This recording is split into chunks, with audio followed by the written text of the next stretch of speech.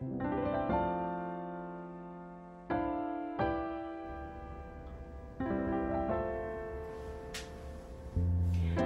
everyone, it's Lori and welcome to the channel. Today I am editing these gorgeous tulip images and I'm doing them using Photoshop and editing in 2 different creative ways. Let's get started.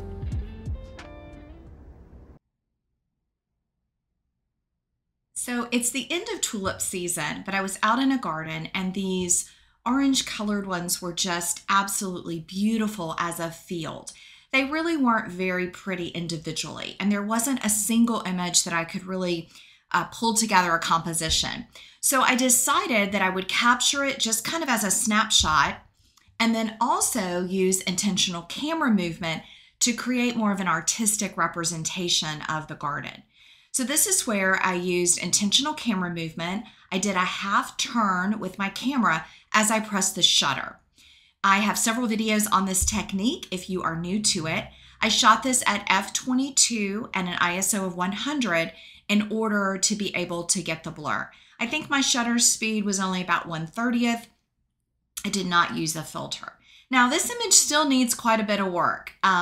So what we're gonna do is get started on this, and I'm gonna show you with just a couple changes how we can transform this into a really nice image. So the first thing that I notice is I'd like these center tulips to stand out a little bit more. So that's where I went into my image file and I found this image, which is the same scene. So often when I'm out shooting intentional camera movement, I will take what I call a static shot of the scene. Then I will do my intentional camera movement images. That way I have the elements in the scene if I need them. So in this example, I am going to take this and move it on top of this image. So I'm just going to bring it over and we're going to just kind of pop it on. But what I want to do is go ahead and lower the opacity so that I can see the image underneath. And now I am just going to line up as best as I can those 2 tulips. And I think that's probably going to work. Okay, I'm going to go ahead and take the opacity back up to 100%. I'm going to apply a mask. We are going to invert our mask. So that's Command or Control I. Okay, so at this point, we can see where this is back to our original image that's underneath. So now I'm going to grab a brush using the white paint and we're going to reveal what's underneath. So let's get on that layer mask, and there we go. So now we can come down and reveal those tulips underneath. Now you want to be careful because we want it to still have that artistic element. So I'm going to flip my brush to black and probably a 50% opacity, and I'm still going to make this a little blurry, definitely a little blurry at the top, but I'm still giving that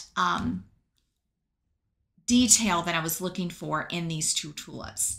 So then you can flip back to white, and if you're doing this with an image, you can decide how much of the, the focal image that you want to bring out the details. So I'm just kind of working through this again at that 50% opacity so that it still has that soft glow. And I still like the shadows around those tulips, but I do like that we've got that intentional movement. Okay, so that's not too bad. The next thing I want to do is crop this image, so I'm going to go ahead and do a stamped layer.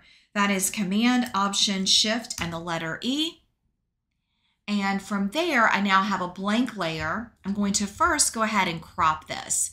So I am thinking just a standard center with those fun tulips is going to be perfect.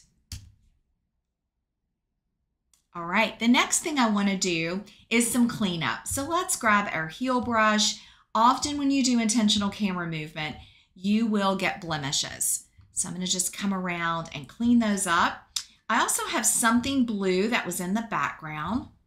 So we're just going to clean that up. And I don't like this white space. So I think what I'm going to do is grab the clone tool. And let's make sure we're at 100%. I'm going to select the Option key, and I am just going to clone that out with some more of the leaves. And Let's just come up here. Yeah, and I don't want the tulip, so we're just going to come in, yeah, and kind of clean that up. It's all blurry and messy in that area, so we're just kind of adding leaves over top of it to get the look we want. Now that is something that I like to do where I have gaps in my camera movement. So again, I'm going to make it a little bit bigger. I'm going to just make my selection with the Option key right down here. That's that target tool that will come up. See the target tool when you press the Option key. And I'm going to do the same thing down here, just kind of filling in those gaps a little bit. And maybe a little around this area and a little in there. Just to give it a little more consistency and kind of some polish there. So it's not so distracting.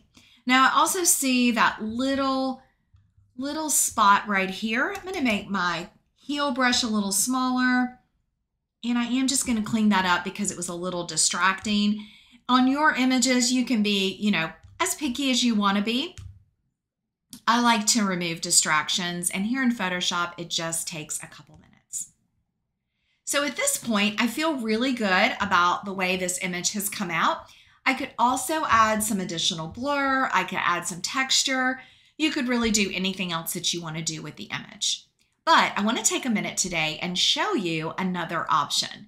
So let's go to this first image, the image that I took as my kind of standard shot of the scene. So if you have an image like that and you're like, wow, I should have done this with intentional camera movement, or maybe you're not comfortable doing that in camera, you can use tools in Photoshop to create the same look. So what I want to do today is see if I can get something similar. Probably not exactly the same, but close.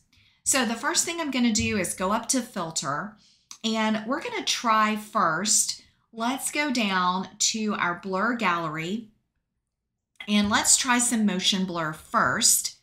And you can see that we can turn this knob, let me move this up, to blur the image in different directions.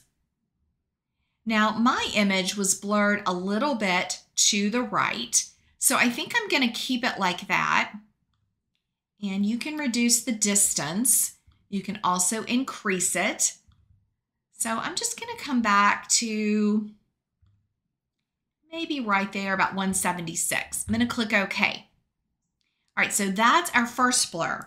Now I'm going to duplicate this layer, and I'm going to go up to Filter, Blur, and I am going to do a radial blur. Now I have not edited this image, so I am doing this along with you today. We're going to just see how it turns out. Now for this, you have the option of spin or zoom, and I think spin is going to work the best. And let's actually cancel this, and I'm going to show you another trick. So we made a copy of our layer. I'm going to right click on that layer, and I'm going to make this a smart object. I don't always remember to do that, but in this case, it's going to be super important. So once you make it a smart object, you will see the little box right there. That's the difference in the two layers. Okay, so now let's go back and do our filter, blur, radial blur. Now the reason for the smart filter is we can make adjustments if we don't like what it's done to our image. Okay, so I'm going to go about 34%. And we're going to just do good quality and click OK. And we'll see what the magic does. Unfortunately, this one doesn't have a preview. I wish it did. Okay, so that's a lot of blur. So we have a couple options. We can go ahead and reduce the opacity, and that works. That's looking pretty good. Now, if you decided you wanted to reduce the blur amount, all you have to do is click that radial blur and you can change it. Now, the reason that works is because we did make it a smart filter, smart object. So that's why I wanted to take a step backwards and show you how to do that. All right, so let's take it back down to maybe 30. And now you can see we've got that kind of beautiful blur. Now, the beauty of this is we do have our mask option. So we have not stamped our layers. I'm going to go back to our first. Remember, we did a motion blur, and I'm going to go ahead on this layer, and I'm going to add a mask. And let's flip it to black. I'm gonna grab my brush, and we've got our opacity at 50%. I think that's pretty good. And I'm just gonna bring back the details in that center subject flower or flowers. Now let's click on that next blur layer. We already have a mask because we made it a smart object. And I'm just going to bring out the details again with that. Now I'm going to take the opacity up higher because our layer opacity is at 68%. And let's just go ahead and take it all the way up. And I'm just going to bring back more of that detail. Now for this image, I like that it's still a little blurred. It's still got a little bit of that artistic element. And I'm really happy with this one. Now what we're going to do here is go ahead and do our stamped layer, Command Option Shift and the letter E. And now I'm going to do some of that clone tool clean up.